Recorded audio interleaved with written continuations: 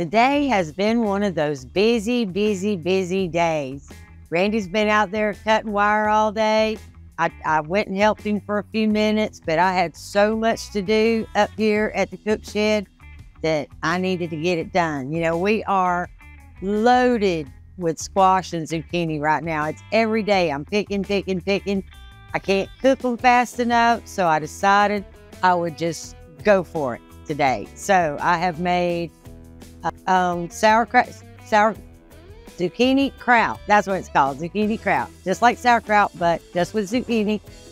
I made squash pickles, and now I'm going to make 2 loaves of zucchini bread.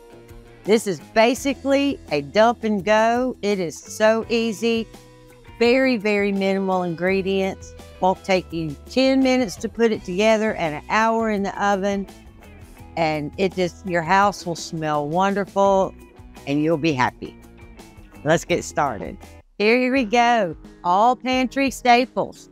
You need some all-purpose flour, some sugar, some baking powder, some salt, some cinnamon, some orange extract, some walnuts, eggs, butter, and zucchini. Okay, we're going to start with the dry ingredients. We need 3.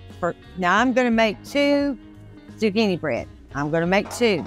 So if you just want to make 1, you just divide everything I say by 2, and you'll be perfect.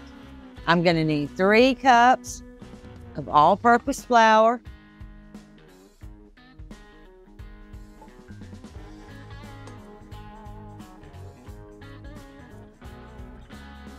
One.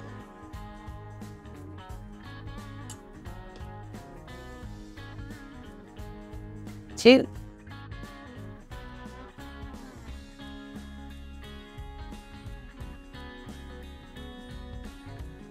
And 3. I'm going to need 1.5 cups of sugar.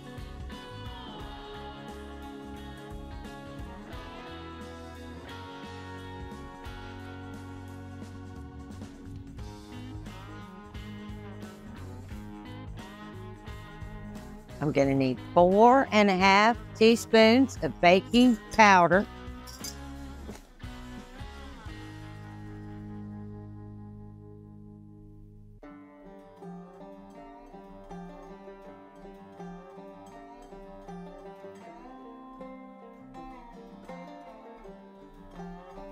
Four and a half teaspoons.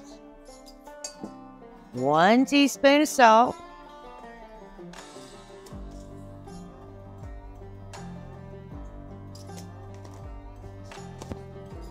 And 1 teaspoon of cinnamon.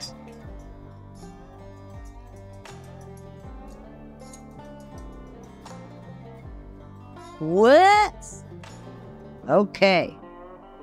That might be a little too much. That looks like a teaspoon.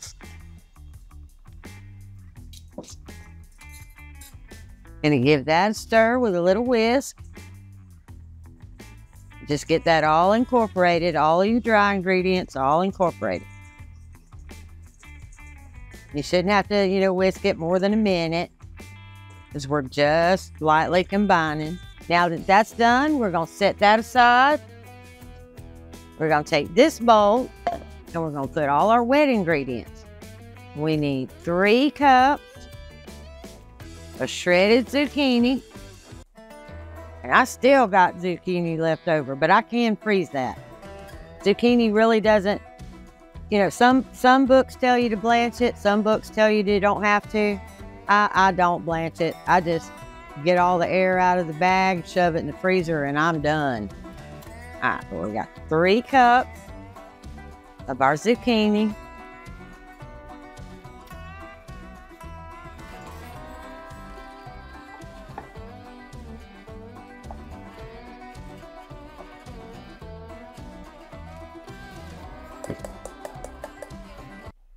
Okay, now I know I've said in other videos that I did not like to can or freeze squash, and that's true. I'm not going to pressure can yellow squash. It turns to mushy, mushy, mush. I make squash pickles in a water bath canner, and that's fine. Same with zucchini. It's too mushy. I just don't like it, and I'm not going to do it. But I can freeze the zucchini already shredded, and then I have zucchini bread anytime I want it. So I do that. I will freeze shredded zucchini specifically to make zucchini bread, but not any other way. Okay, now we need 4 slightly beaten eggs, 2/3 of a cup of butter,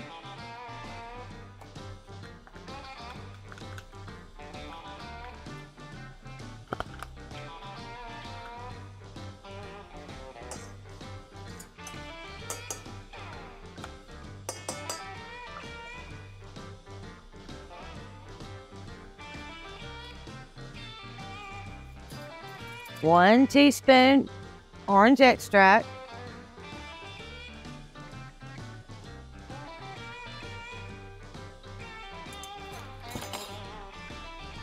and we're going to give that a really good stir.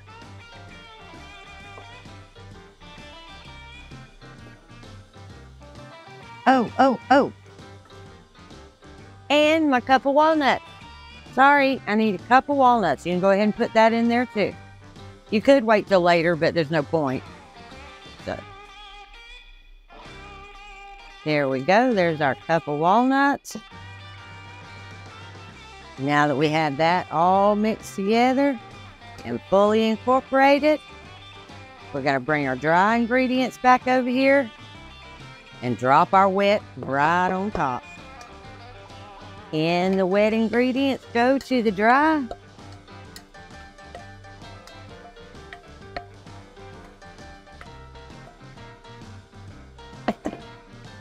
And we're just going to start mixing. And you only want to mix this until the flour is all, your flour mixture is all combined. Don't keep mixing after you see that it's all wet. As long as it's wet, then you're done. But you'll keep stirring until it's all in there and there's none on the sides and it's all wet. Just keep going to the bottom, bringing the flour to the top, drop it right in.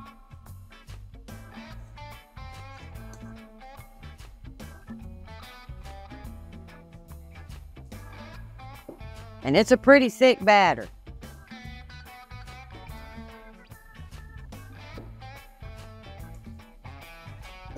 I made a couple of loaves, Saturday? I made 2 loaves on Saturday, and we ate one, and I took one to Randy's parents because we went down there on Sunday, and he called me back Sunday evening after they had it after dinner, and he was like, "Oh, I love that. I love it, love it." And I'm like, "Yay." Yeah, and so did the coon, because I didn't get we only ate I'm going to tell you anyway. Okay, we ate about half. I left them sit out here to cool on a rack, and this is an outdoor kitchen, and there is no door. And a coon came in here and ate half my cake out of my bread. He ate half of a zucchini bread before I come out here and caught him. But we ate the other half anyway because I ain't wasting it. Anyway, this will be the first time we get one that's not been coon-sized or whatever. All right, now that's what it should look like. Nice and soupy, but you don't have any flour in the bottom. And that's when you stop mixing. Now, what I did with my pans, you don't have to, but I really like to put parchment paper in the bottom of my pan, even if I'm just baking bread or anything. I put that, I spray it, and then I put that parchment in, and then I spray it again, and then I don't have it falling apart when I try to take it out of the loaf pan. So, Now, all we're gonna do is put half in one pan and half in the other.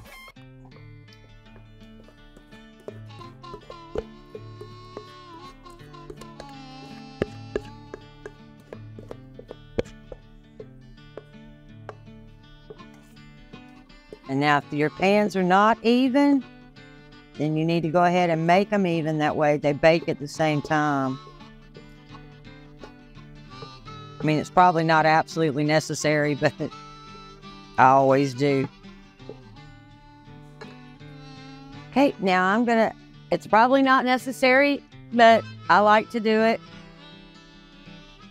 I will just jiggle it until it's level. Then I'll take the other one and I'll jiggle it till it's level. Now that I have 2 level pans, we're gonna get them in the oven. Okay, now that my oven's preheated to 350 degrees, I'm just gonna set them in here side by side. And then depending on your loaf pan size, anywhere from an hour to an hour and 10 minutes. But check it, do the toothpick test right in the center at the 1 hour mark. If it comes out and there's still a little something on it, then leave it that 10 minutes. Otherwise, you pull that toothpick and it's clean, it's done. Number 2. There we are.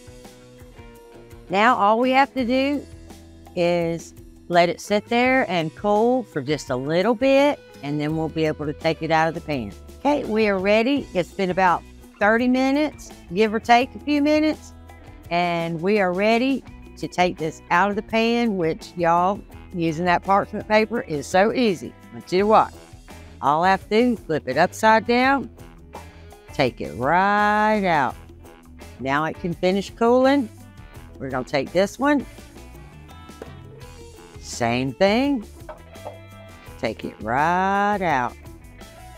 Then we're gonna let it cool completely, wrap it in plastic wrap, and we're done.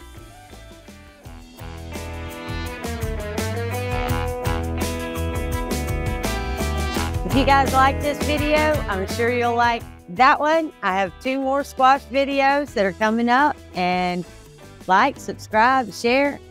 We'll see you then. Bye.